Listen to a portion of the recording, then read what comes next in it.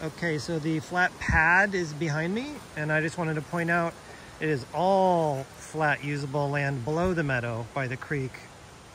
And then the nice meadow is up here. So this is just all completely flat. And I'm walking away from the video of the pad.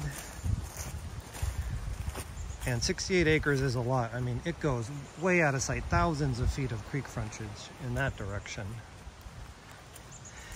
And again, looks like the corner is just past the Airstream down there and past the old shed.